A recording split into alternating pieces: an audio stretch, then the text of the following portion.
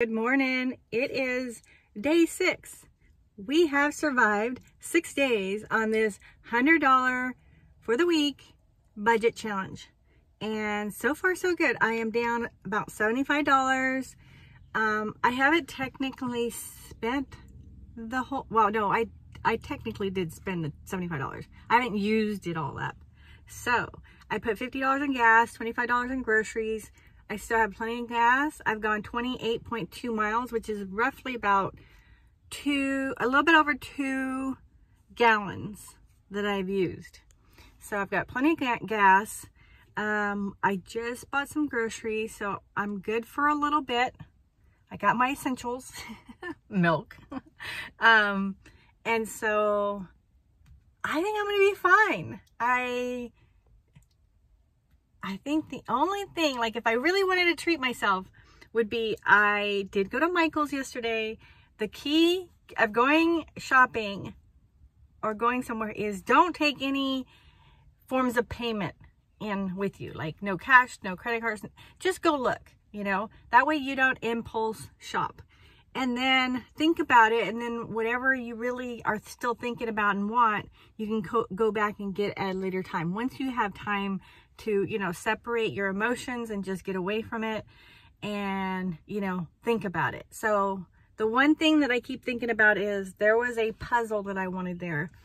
And I had almost ordered a puzzle like a few weeks ago on Amazon.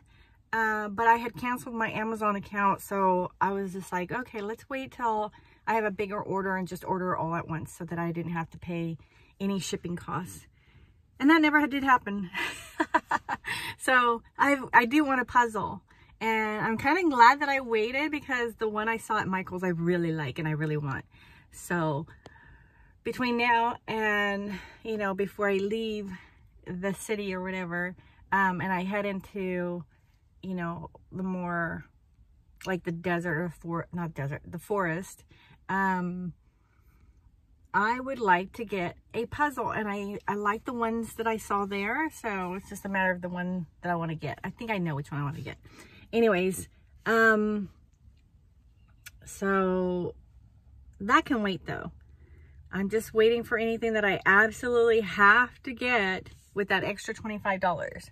So if I would have played this really smart, I wouldn't have put any gas in my rig because I could have survived off of what I had already, and I could have still started my generator had I needed to.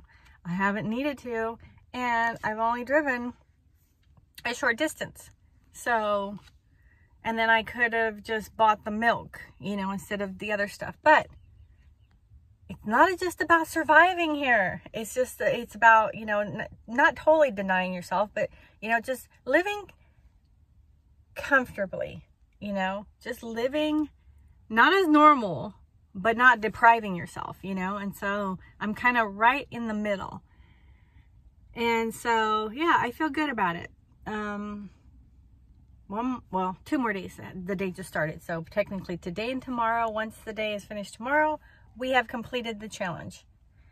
So let's see where we're at. I think I will be good because honestly, the most important thing is finding a place to stay, to sleep. And I haven't been bothered here. Well, I moved places this morning. I sleep somewhere else and then I come early. I think I left like around 5:30 and I came to this location because I try not to stay where I sleep longer than when I sleep.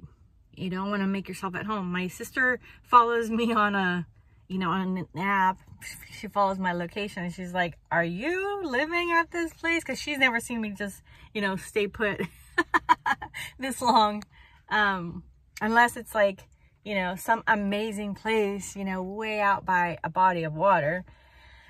But I'm like, no, I'm doing a challenge. So she's like, oh, okay. So I have a few family members that keep an eye on my location, so I always feel secure about that. I've got friends that follow me and I've got family members that follow me, so being that I'm staying at one place, I've gotten some, you know, questions about it. If I'm okay. Anyways, yeah, I'm gonna start my day, and look how cute this shirt is. I slept in it last night. It says better, and then on the bottom says better together, and it's got Snoopy and little Woodstock. Isn't that cute? Yeah, I like Snoopy. All right, guys, have a great day. Bye. She is moving slow today. A lot of running around yesterday. Today she's like, oh yeah, I'd rather just stay inside. I know, baby girl, I know.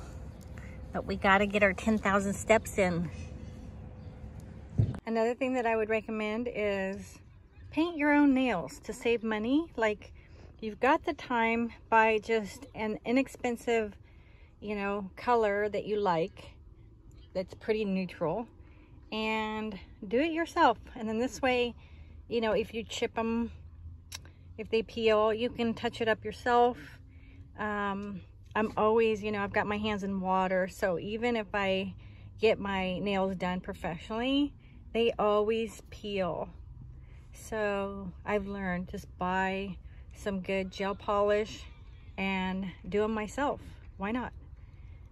I'm not great at it, but as long as I, you know, take my time and not drink too much coffee, I think I can get most of it on the nail and not my fingers.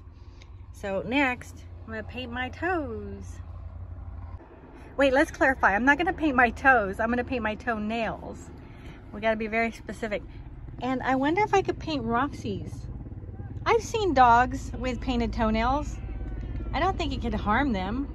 Actually, no, she cleans her feet and she kind of bites her nails sometimes, so I don't want her ingesting this. That would not be good.